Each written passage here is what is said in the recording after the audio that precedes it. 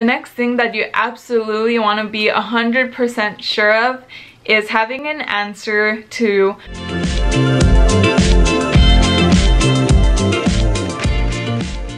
What is up, you guys, and welcome back to my channel. If you're new, my name is Brianna and I'm a soon-to-be physician assistant student. I start PA school this August and I'm very excited to do so. I've just been shopping for things around my apartment, notebooks, pens, so if y'all would like to see a PA student essentials video, then please let me know in the comments below. If you are applying to PA school right now and have submitted your CASPA application, I know for a fact that you have been checking the PA forum, and do not do this. Please, it'll kill you. I did it, I made the mistake, and I saw others being invited for interviews or even being accepted, and I was like, what in the world? I haven't even had the chance to do that. Know that your interview invite will come when it comes, and all you can do right now is prepare. Prior to my PA school interviews, I had never been interviewed in my life, so I was definitely nervous. My nerves were through the roof. I was like, oh my gosh, what do I do? What do I do? If you've watched my other videos, then you know for a fact that I cried when I received my first interview invitation, and I was super excited, but then I thought, oh my gosh, I have to interview. What kind of interview style is it gonna be? What am I gonna wear? How do I prepare? So I went online, I did some research, and these are the tips and tricks that I found that helped me the most when interviewing. If I moved physicians, it's because I went to go get this book, but the first thing I did was bought the Physician Assistant School Interview Guide, Tips, Tricks, and Techniques to Impress Your Interviewers by Savanna Perry. She is a practicing PA and she has a website called the PA Platform. It is very helpful, so if you haven't checked it out already, I suggest you do so.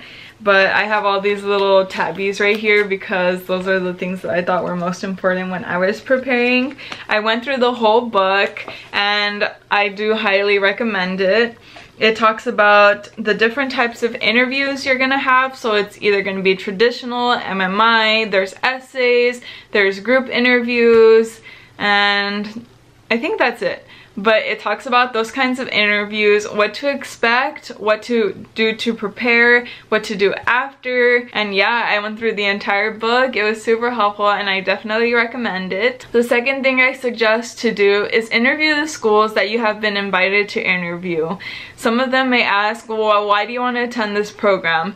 And you don't want to just say, oh, it's because like I'm applying to PA school, duh, I want to be a PA. Yes, that's why you apply to that program, but they want to know why specifically their program versus another one. If their school offers something that is unique to their program, such as they have some classes that are taught interprofessionally, meaning that some classes may be a mix of medical students, PA students, respiratory therapists, PT students, and that is something that you want in your curriculum, then say that that's a reason why you want to attend their program. It shows that you researched their program and that you are genuinely interested in attending that school.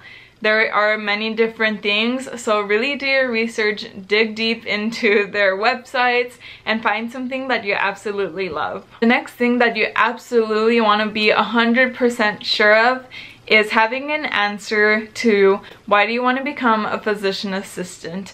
I made sure that I did not have my answer memorized, but I did have a few bullet points of what I wanted to say if and when I was asked this question. Only one program did ask me it, but I was prepared to answer this question. You don't want to walk into the interview, be caught off guard, and then look like, oh, it's because I want to help people. Again, like I said in my personal statements video, this is not a really good answer to say just because there are many professions that allow you to help someone. So what is a PA specific reason of why do you want to become a physician assistant? I had an answer prepared for that one. I had an answer prepared for, again, like I said previously, why do you want to attend this program? And I had an answer prepared for tell me about yourself.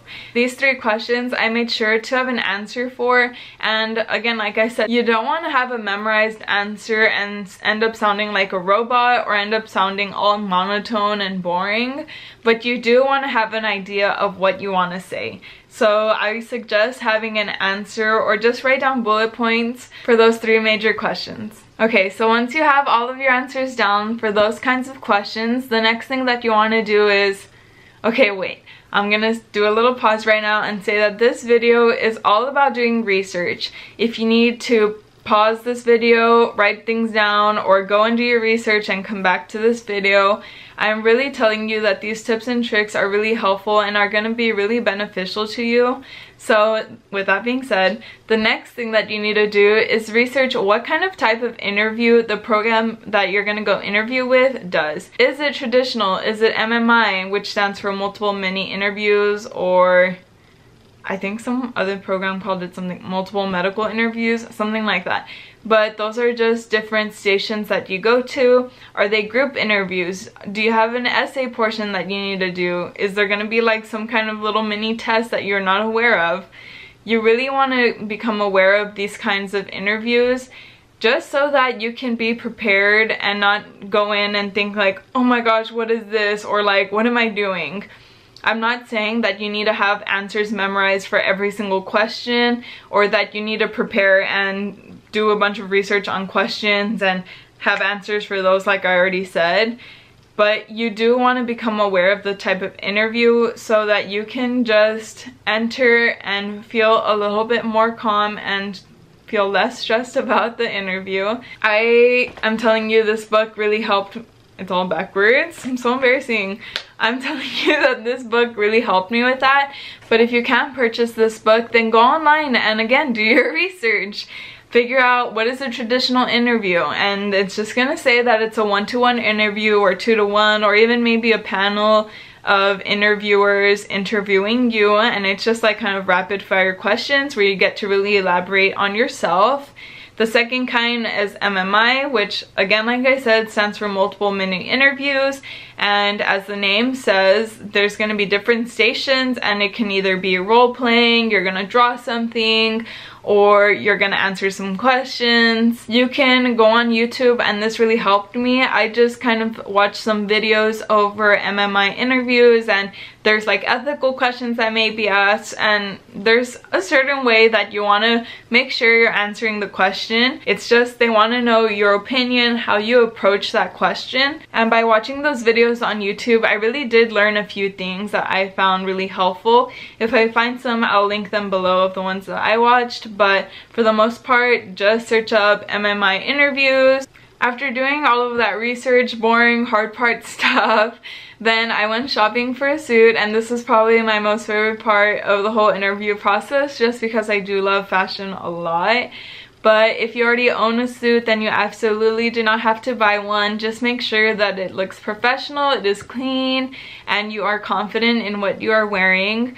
With all of the coronavirus things that are happening right now, I'm not sure how your interview process is gonna be, but if it is through Zoom, you still want to look very presentable and professional. I went shopping everywhere, and when I say I went everywhere, I mean every single store. The place where I found almost everything for my outfit was H&M. Their size range is very exclusive, so I do recommend starting there if you're trying to look for something that looks very nice and professional. H&M is also very budget friendly. It did cost me a pretty penny, around $80, but my wallet did not absolutely suffer if I would have bought a $300 suit. I felt confident, I felt good, and I knew that when I walked into the place to interview, I was gonna feel myself. And that's what you want in an outfit. You don't want to feel uncomfortable, you don't want to feel tight or like itchy, because I know I have felt that before. You want to feel good, so make sure that your outfit exemplifies who you are, your style, and the confidence that you hope to have that day. The last thing, and I know I've probably talked a little bit too much, but the last thing that you want to do is be aware of the location of where you're going to interview. If it is an in-person interview, you don't want to be lost, you don't want to be running late because you didn't know where your interview was going to take place. Find where the parking's going to be, or if you're having someone drop you off, then just know what building you're going to be in, and it's going to save you a lot of time in the morning when you're already very nervous. I wish you guys the best of luck. If you have any questions, like always, feel free to ask me, comment them down below. Don't forget to subscribe, like, and thumbs up this video. Turn on your post notifications bell on. And like always, I hope you all have an amazing day, and I will see you all next Sunday. Bye.